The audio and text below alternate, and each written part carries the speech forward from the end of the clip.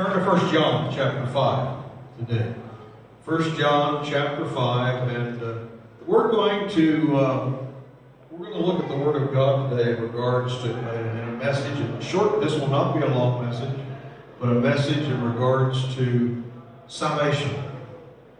And specifically, how we can know that we have been saved. Every one of us need to have that assurance and be able to fall back on that assurance of what the Word of God says in regards to that. So from 1 John chapter 5, verses 11 through 13, we find the following passage of Scripture. And this is the testimony. God has given us eternal life. Can you say amen? Amen.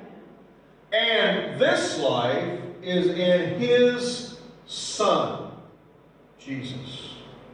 Whoever has the Son has life. Whoever does not have the Son of God does not have life. Verse 13, I write these things to you who believe in the name of the Son of God, so that you may know that you have eternal life. Can you say amen? Amen. Praise the Lord. Praise the Lord. All right. All right. You know, probably all of you here have been like me, and you have been around people from time to time that you may either know well, or you may have only met them on a new basis. And if you make some kind of a statement, or you say specifically in the conversation, I'm glad I'm saved, they will reply to you and say, well, you know, no one can really know for sure if they're saved. Has anyone ever responded to you like that? I know I've had countless numbers of people say that to me. They're always struggling with doubt. And I have a reply that I use, that I fall back on in this kind of situation. And I say, the Bible says, I can and I am sure that I am saved. I can know and I am sure that I am saved. In fact, I am as sure for heaven as if I were already standing there now. That ought to be the testimony of every person in this room. Can you say amen? Just as sure as it can be known. There is no question. There is no doubt. I know that God has saved me, and I am heaven bound. Amen? Hallelujah. Hallelujah. Christians can know. Christians are meant to know that they are saved. Every one of us who profess to be believers need to be a kind of individual that knows that heaven is our home. In this life, we're just passing through.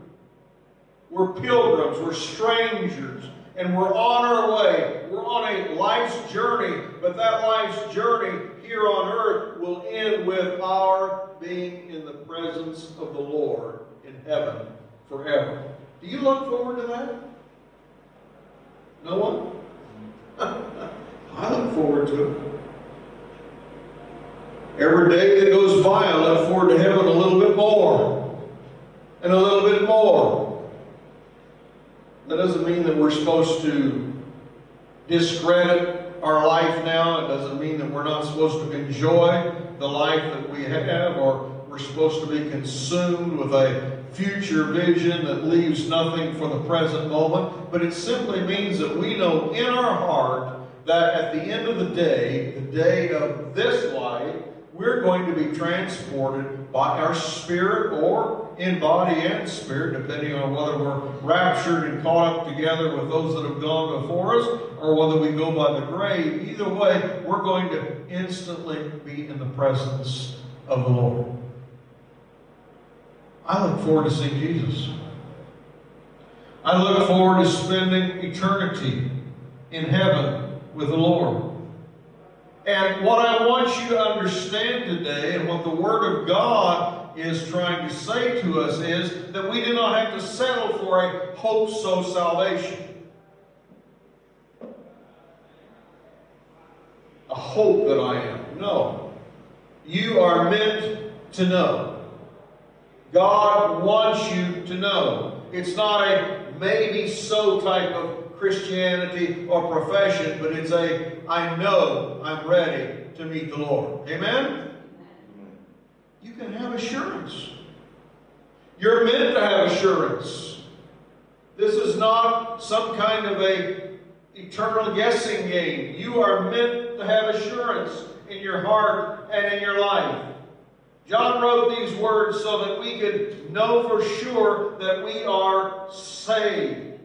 That we might have the assurance in our hearts and our life that there's going to be a triumph coming in our life. And that triumph is going to be marked by being in the presence of Jesus. We can know. Now, let me say as well right now, though, that I understand. Sometimes we all struggle with some doubts. We're human. I think all of us here are human. If I went around here and pinched each one of you, I think you'd say, ow! That tells me you're human. If we're human, we can experience some doubts in our life. All Christians have times when we struggle with doubt.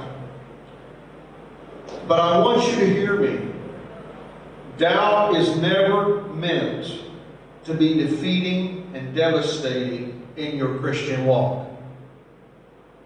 There ought to be that ability being strengthened by the presence of the Holy Spirit living and dwelling in your life that will walk you through that time of doubt and raise you up, and you come above that doubt and still have that know that you know from the Lord. I'm thankful today we can do that. How about you? I'm thankful today that we don't have to live in that, well, I hope so, type of mentality. That would be a pretty difficult thing every day to deal with. John pins some truths that can take away our doubts. John, in these truths, replaced them with an assurance against doubt.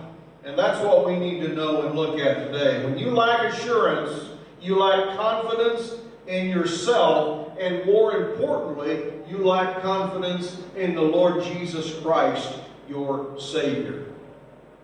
And none of us want that. Assurance is important because every one of us here have an eternal soul. Every one of us. It will spend eternity in one of two places. That soul will spend eternity either in heaven or in hell. So which one we spend it in depends on you and the Lord Jesus Christ. In light of that, we need to be absolutely sure today where we will spend eternity. Amen? We need to be sure. Allow me to show you today how to be saved and how to be sure of that salvation. First of 2 points. Normally you get 3. Today I'm giving you 2. So hang on. The acquisition of salvation. How does a person get saved? How? 1 John 5:1 says salvation is accomplished through simple belief in the person of Jesus Christ. Now, when I say belief, I'm talking about a belief that says, I truly believe Jesus is the way. I believe in the Lord. I believe that in fact the promises He has made are true. I believe in fact that He is the promised Messiah, that He is the Son of God, that He is the only true way to heaven. And I receive Him as my Savior. I receive Him as my Lord. I receive Him as my soon-coming King. I believe Jesus is the one. Amen? Amen. He is the way, the truth, and the life. But belief is not just some kind of a mental assent to the facts. Just something that says, well, okay, I'll switch this switch in my mindset and I'll get over to that part. It's based on faith. Faith. You have to base it on your faith in the actions and the saving grace of Jesus Christ.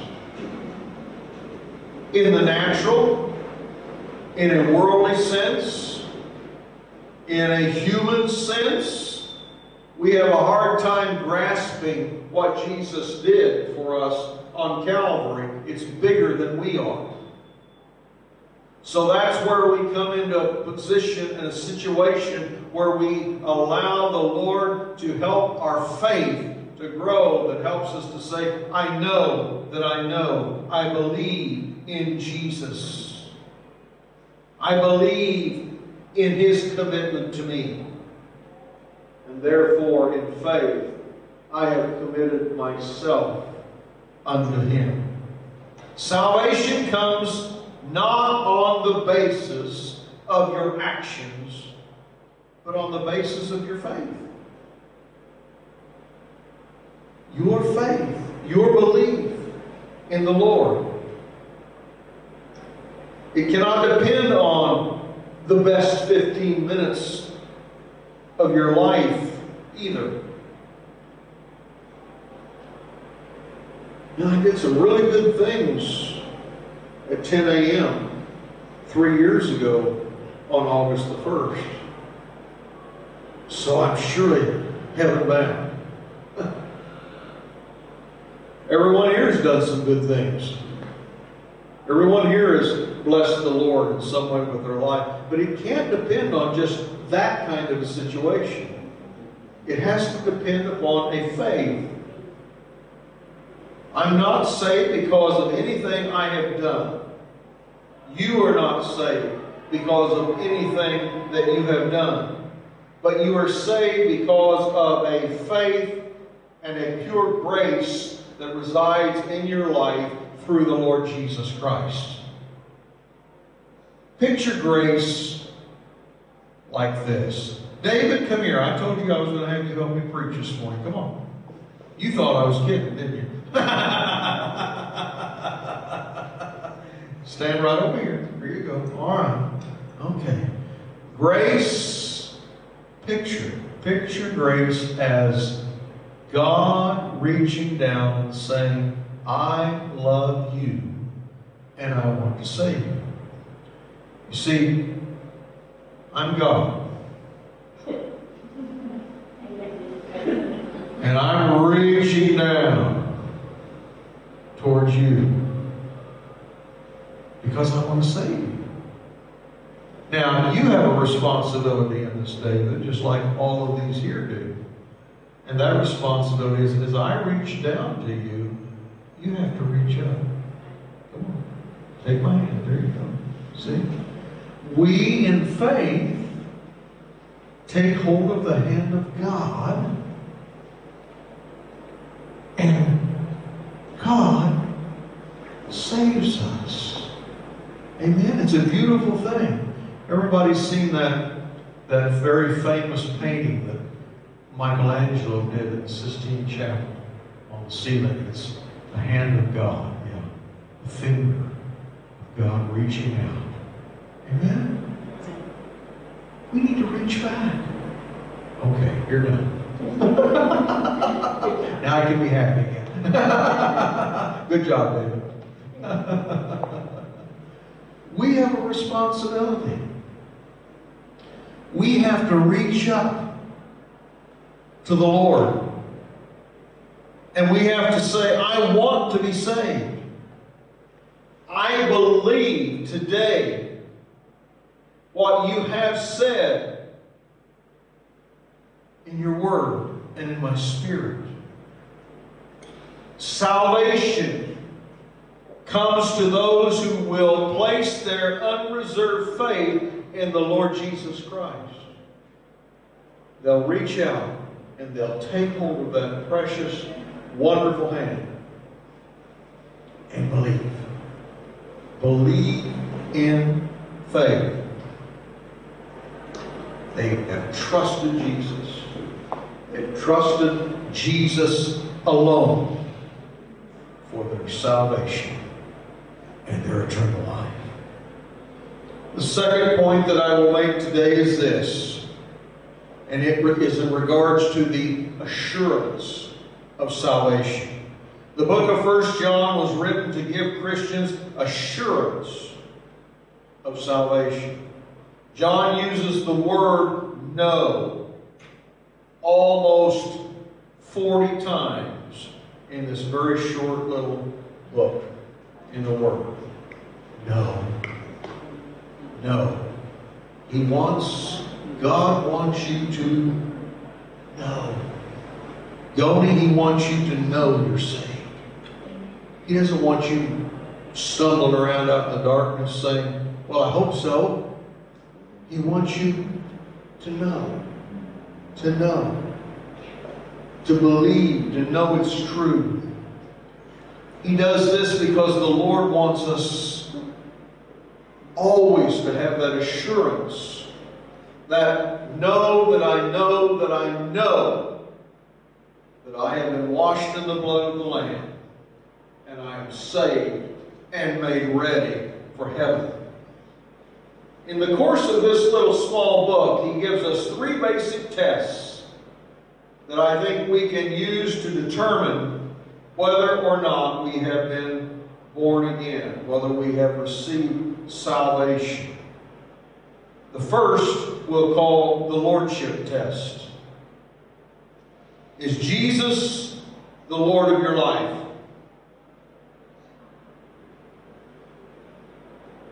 This is a part that oftentimes is kind of skimmed over in a lot of people's walk with the Lord.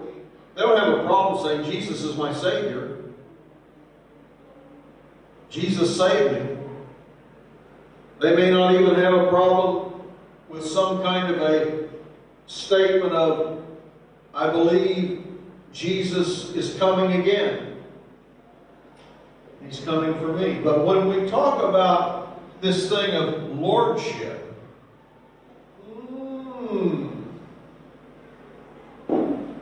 we struggle with that. Because lordship means we have someone to answer to. Someone whom we are responsible to. Someone whom we live our life for. Is Jesus the Lord of your life today? Is He in control of you?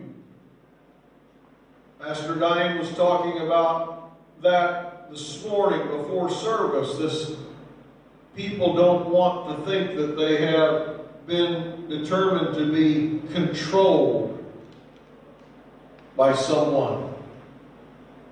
We want to be free.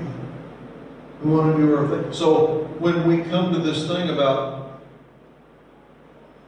as a believer, I place my life in the hands of God and I give Him control in my life.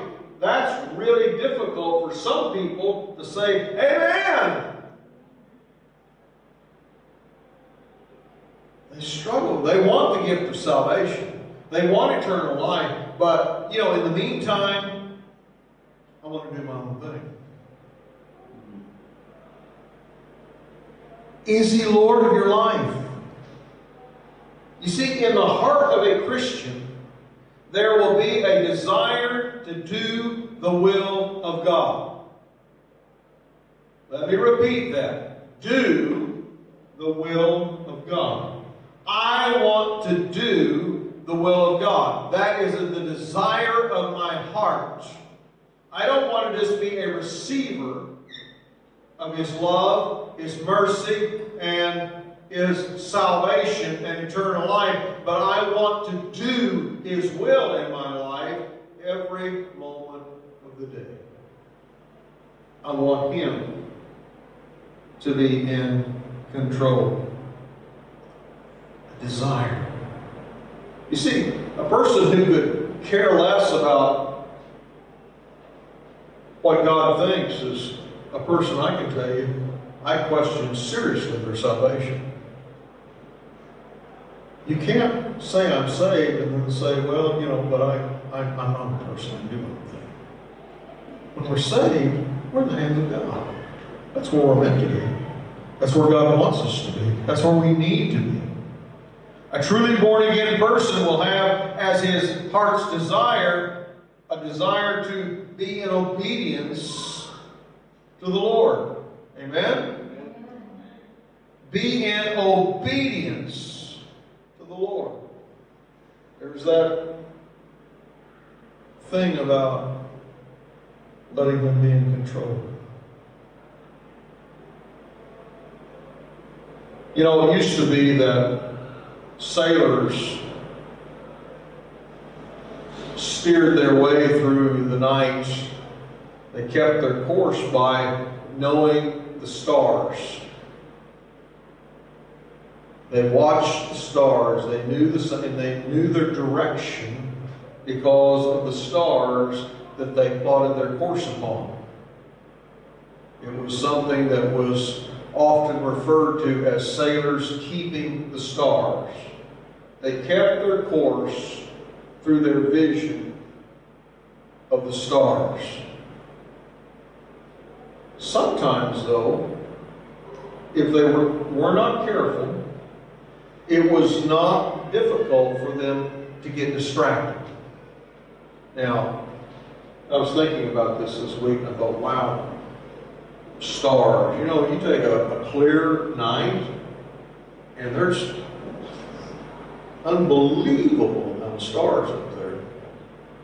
And you have to study pretty good to know the specifics of those stars to a certain degree if you're going to plan your course according to those stars. But you might be in the process of trying to figure out that course through those stars, and someone comes alongside you and begins to talk to you about something, and you get distracted.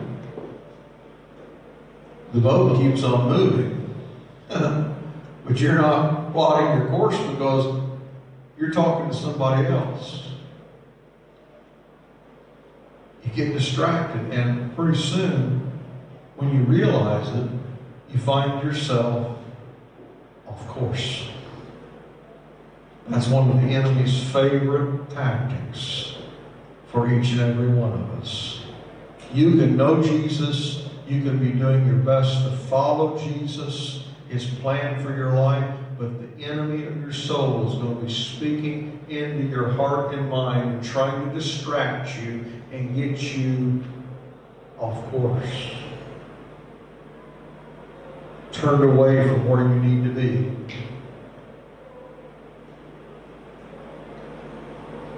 You see, we have to be careful. It's not a matter of living a completely sinless life. That would be wonderful. But there's no one here in this room that can do that. We can't do that. I wish we could. There is no sinless perfection that comes into play here. But instead we have a life and a heart that is striving to live for Jesus, plotting our course in regards to His Holy Spirit's guidance so that we can live our life to the best of our ability and through His leading for His glory and for His purpose. Sinners are not saved by keeping His commandments. Remember that. But saints are marked by a desire to do what pleases God. We need that course to follow from the Lord. The next test I'll call the fellowship test. 1 John 3:14 talks about this. There will be a genuine love for God and for His children. Sometimes we struggle with both issues there. Sometimes when we feel like God is sliding us somehow, or He's not hearing us, or He's not answering our prayers the way that we would like for Him to, then we have this thing that struggles within us, and our love for Him, our genuine love for Him, becomes somewhat questionable. That's always a difficult situation. And more often than that, though, we have to understand that we struggle with our genuine love for the children of God, for fellow believers, professed believers. Sometimes, there are people that kind of do it the way we think they're supposed to, and it's not too hard to love them. But when they're not walking in accordance with that, then sometimes we struggle with that love situation. But you see, in the heart of a believer, there will always, or should always be, a true desire for unity, a desire for peace, a desire for fellowship amongst each other. Doesn't mean it's always perfect. Doesn't mean we don't have to work at it, but there's always the desire there that helps us to do so. You see, love is meant to characterize a true Christian believer. And there will be times of struggle between believers, but true Christians cannot allow those feelings to linger and cause strife and harm, disunity, and disfellowship with each other. It's very important. The third test we'll call the relationship test. 1 John 5:11 through 13 deals with this. Salvation is a vital relationship with the Lord Jesus Christ. A vital, ongoing relationship with the Lord.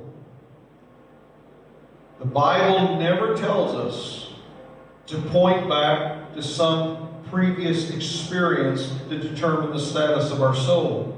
It says to look to our current relationship with the Lord. You've heard me say many, many, many times, it's not a matter of simply praying a sinner's prayer and that's it, you're done. Hallelujah. It's a matter of keeping the relationship with the Lord alive and real that keeps us where we need to be. Is Christ your companion today? Is He your ever-constant companion? Is He your friend? Is He your Lord? Is He your Savior today, truly? Or is He just someone you've heard about, but you've never really ever bothered to get to know Him? The question is not, did you believe it? Did you believe in Jesus? But rather it is, are you believing in Him now? In this moment, in this circumstance, in this situation in your life? Do you have a relationship with the Lord right now that is alive and well in your life? It's not like a light switch. Turn it on, turn it off. Turn it on, turn it off. The Lord is meant to be an ongoing, all the time relationship in our life. If He is present in your life, He will make His presence known in you. So let me conclude with this. It may be that you have never been able to grasp the assurance that God has said was yours for the having. Remember that. God has said is yours. The assurance is yours. When I was thinking about this week, I was thinking about the fact that when I was very young in my faith, my faith in the Lord was kind of like a roller coaster. This kind of thing. You know, up and down, up and down. Maybe you can relate to what I'm saying. I was certain one moment I was saved, and the next moment I was doubting because I was down at the bottom. And it went that way until one day I was asking God to do something that maybe some of you have done yourself in your own spiritual walk. And you're in the position where once again you're asking God for the umpteenth time, Lord, please save me. Save me. And I remember when that situation was taking place one time in my life, and the Holy Spirit stopped me, and the Holy Spirit said, I've already saved you.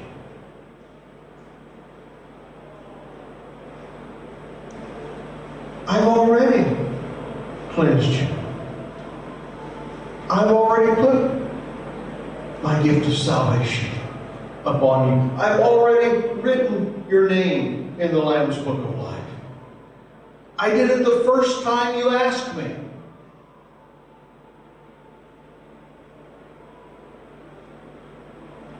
Who are you doubting? Are you doubting me? Or are you doubting you? God keeps His promises. Amen? And these promises save you. And you've asked Him to come to Him for that salvation. Then the salvation is yours. Now, can you throw it away? Yeah. But not easily. Not because you made a mistake here, you made a mistake there, that kind of thing. God knows.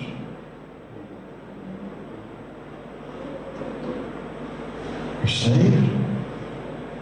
His hand is upon you. His love is in your heart.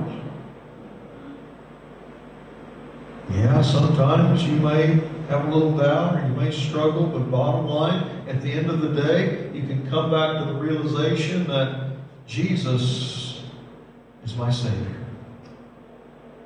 He's my Lord. He's that Lord thing again. And He's my soon-coming King. We can't doubt God. And if we can't doubt God and His promises that He has saved us, then what are we messing around doubting ourselves about? We're not the salvation here. You see, you come to the point where you realize God is as good as His Word. His Word is either true and cannot be changed, or it's not. We come to the place where we can say, I am saved today, and I know it, because God said I am. Amen?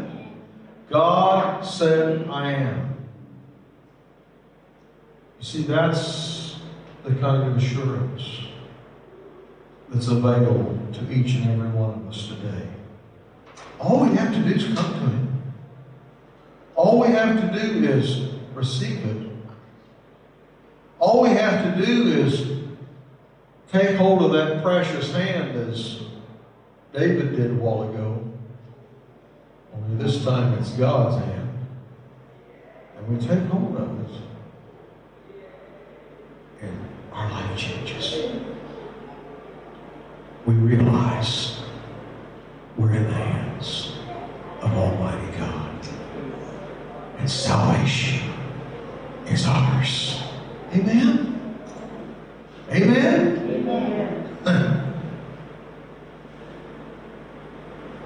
God wants you to have assurance today. He wants you to know that you're saved. He doesn't want you walking in fear and doubt. He wants you to be blessed by His everlasting presence in your heart and mind. And that, when that is there, there's something about that just touches others around you. Because they don't have that assurance. And they sense something different in you. And they realize there's something there that they want. Something they desire. And we know that something is Jesus.